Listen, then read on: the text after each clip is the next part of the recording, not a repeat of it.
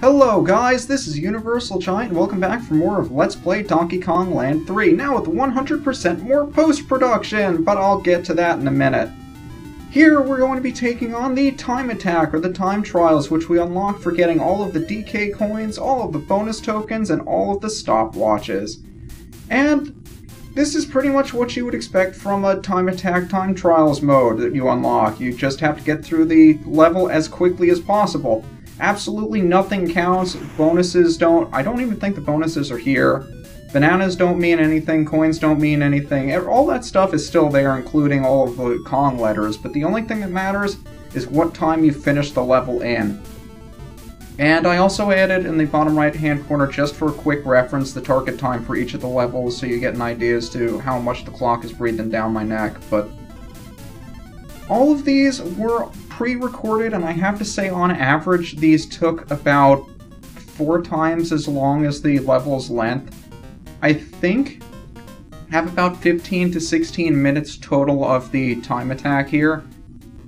And I spent roughly an hour trying to do all of these, so I'm only going to be showing these successful takes, not the ones with me banging my head against the wall because I missed a roll or something, but all of these levels are exactly the same as the ones that we ran through, and they give you one of each of the different kinds of levels that we've seen before, any of the different layouts or the different backgrounds and styles. I think they only do one of each, and they're appropriately named on the list. But this is the first time, at least in the Donkey Kong Land series, that they did anything outside of just the normal platforming game, where they actually test your ability to go through the level quickly with time trials. And although strategies for each of them will vary depending on what the level is and what kind of things it asks you to do in order to succeed, the biggest thing for doing well in these is knowing how to use the B button and knowing the levels inside and out. Now granted, practice makes perfect. The more often you try these, the more attempts you go through, even if they're not successful, can only help you, teach you something else in the level that you didn't realize before. But basically, always run, always hold down the B button if it helps you go faster. And a bit of a speedrunning tactic, you do get a minor boost in speed when you roll through enemies. So try to do that as often as possible, as opposed to trying to avoid them by jumping over them. It's a bit of a risk in that you won't always collide with them, like maybe the porcupine will turn around before you can collide with it on the proper side and you'll take a hit. And your timer doesn't stop if you take a hit either. The timer keeps going regardless of whether or not you're frozen in an animation or something. So you need to keep that in mind. Not only do you lose a hit if you take damage, but you also lose time as well. And if you're moving, it stops you dead, so you need to be very careful about taking hits. But whenever you start the time trial, you also start off with both of your Kongs, and you always start off with Dixie. It's nice that they start you off with Dixie so you don't have to waste time changing if you want to, say, float over a gap or something. I'm not sure what else they would do to help you there, but the way most of these runs go, I'll do extremely well in the beginning, because chances are, if I didn't do well, I would have stopped and restarted, which you can do by start selecting out of the run. Just like you would a level if you've already beaten it, which is convenient. I'm actually kind of curious if that only works because we've actually beaten the real level and they're just taking us to the real level. Because you never really think about how they program these sorts of time trials. Are you running through the exact same level?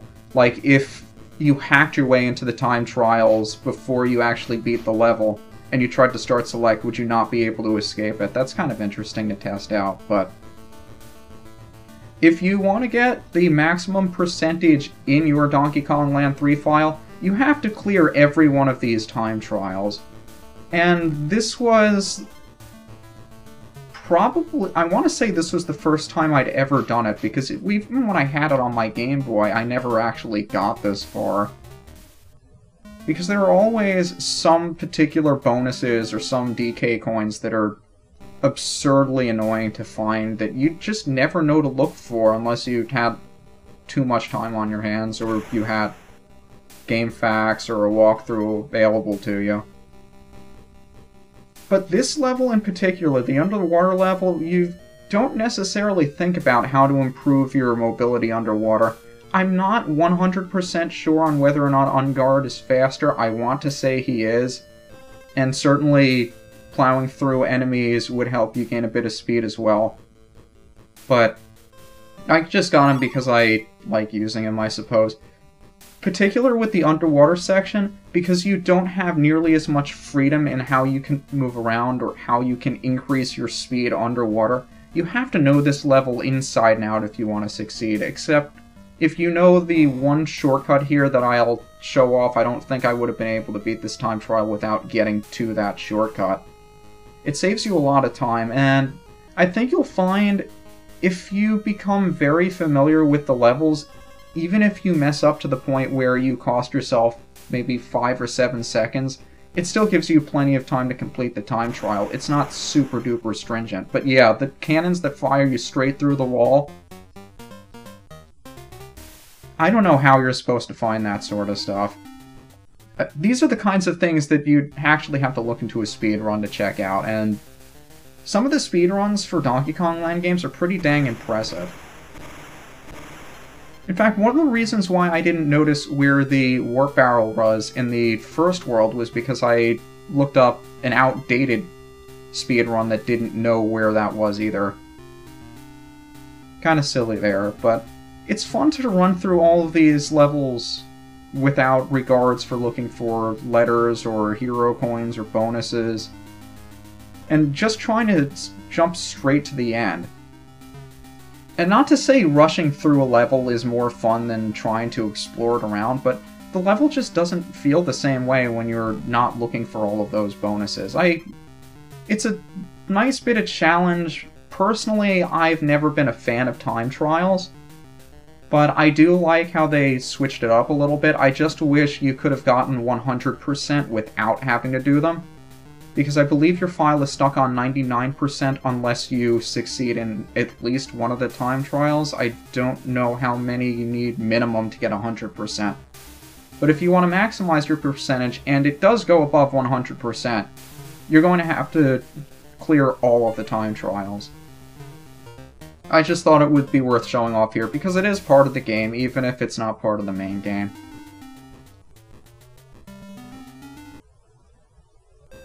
I will say, I don't know, I think the only other Donkey Kong game I've seen that has time trials is Returns. I'm not sure if this was also in Donkey Kong Country 3, maybe you could tell me how it stacks up to that. But it just feels strange going through these kinds of levels simply to get the fastest time. I'm just not used to rushing through games. I like taking my time and I like exploring around, seeing what's going on, maybe finding a secret or two, or just taking my time. Which is why I've never been too big of a fan of time trials. If I didn't think this was possible, if they were much more stringent on these times, and they really could have been.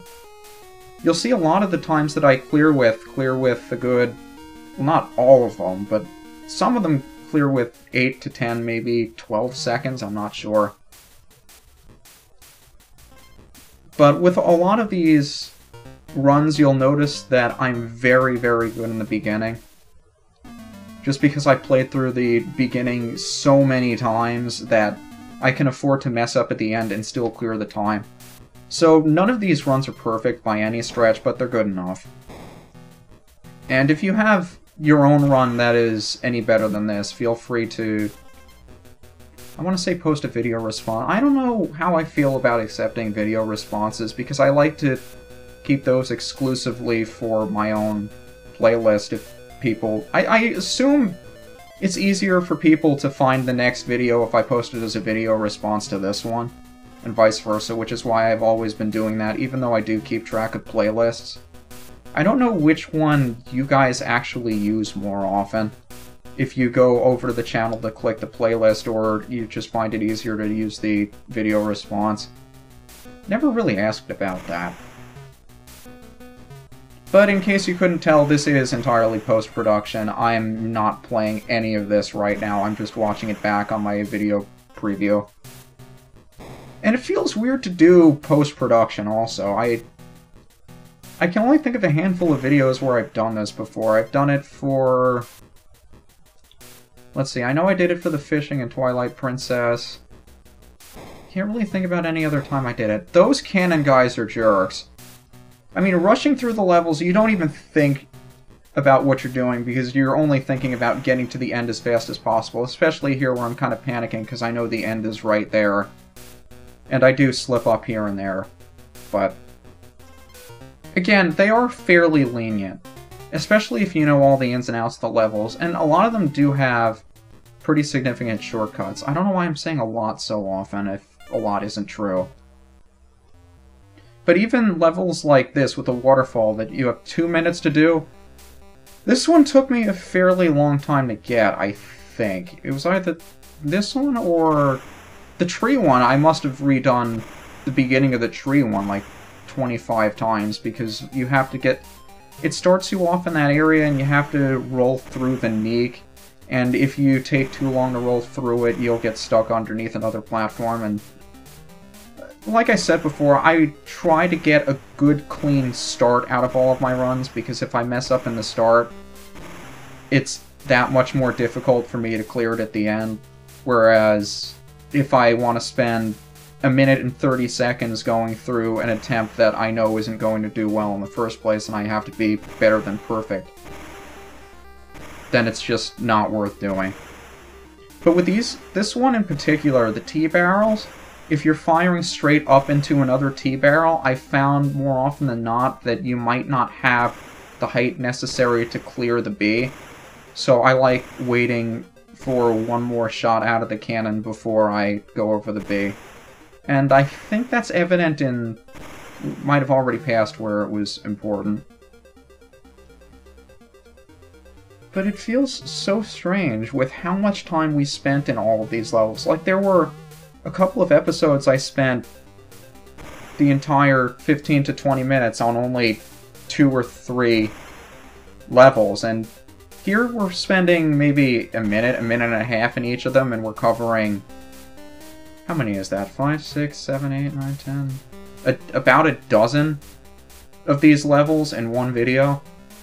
And there, I don't know why I ran through the flag with that barrel if I could hit the flag on the other side without it. I assumed I would have been able to hit it. But this is the one I was talking about when I said that I'd get very, very familiar with this one because of the ghost barrels and everything. This one cave level. The first time I tried the time trials, which wasn't this time, this one gave me so much difficulty. I mean, although I never got to it on my Game Boy, I did test this out on an emulator before doing this one.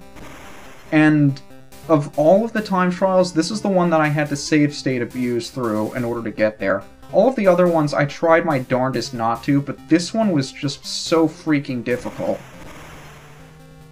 And I think that was why I was so good at it here. This might have been only my second or third attempt on it, but I was so familiar with it and so ready for all the tricks of the trade in this level that it didn't cause me as much difficulty as I was expecting it to. But the same holds true for a lot of these levels. That, you know, after you Let's Play a game, you feel like you know it inside and out. You know all the tricks, you know all of the... well, not all the secrets. Any of the secrets that you showed off, at least, you're very well aware of. That you probably wouldn't have known to look up yourself had you not. Or you wouldn't have encouraged yourself, or you wouldn't have cared enough to look up all of the secrets. But yeah, here we clear with a good 12-13 seconds left. But when you Let's Play a game, you know it inside and out, especially if you go through the editing process like I do, making sure almost everything is exactly perfect. Even if I'm not the biggest fan of my own commentary, I do try to make sure the quality and the editing is as sharp as it can possibly be. Because although I don't think I'm the most entertaining person in the world, I like to be as professional with these as possible. if it doesn't involve the commentary.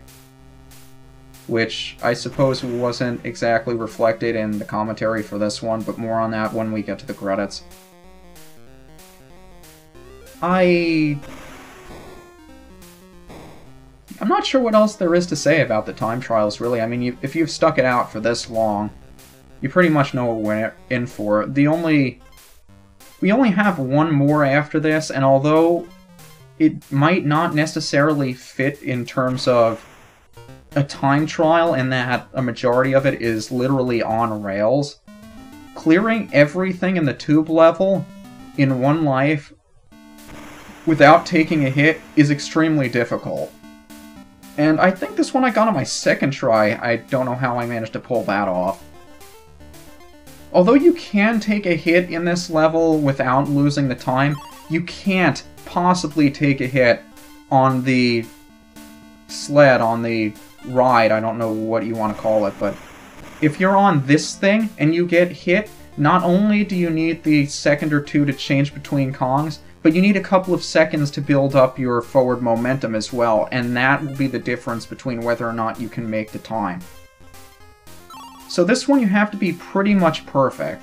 You can take a hit at the end there, but if I was stopped on the roller coaster ride, wouldn't have been able to make it. And once you clear all of the time trials, you get this trophy that says you've completed your game file 103%. I don't know why they jumped this one up to 103, but it's 103. And they give you the credits music for some reason. Which gives me the opportunity of splicing in the full-length credits that I so sillily sped up through before. And I always feel the obligation to leave in the credits at the end because the game developers do deserve their time, but I want to take this time to just reflect on what made this LP what it was. And I'm not sure how you guys received it or not. If it seemed to me that a lot of people were turned off by this LP. I'm not sure if it was because of my commentary or simply because it was a Game Boy game and it's not the most pretty game to look at. But it was something I just wanted to try out. I mean, the first couple of videos, I had a lot of extra energy, and I mean, that usually happens to me at the start of an LP, especially when I haven't had very much time to record, or I'm coming off of a very serious game, like going into Donkey Kong Land 2 and Jet Force Gemini last summer, where I was coming off of Mother 3. Although as wonderful a game as that is, it was pretty serious, and I kind of wanted to let loose with the commentary when I first started recording the other two. But in addition to that, when you don't record for like 3 to 4 weeks, you're just so anxious to get going, and even somebody like me, who's usually calm and reserved, can kind of lose it a little bit. And after editing the first 3 parts of Donkey Kong Land 3, I wanted to see if I could just take that and run with it, if I could bring that same level of energy to all of the other videos in the series.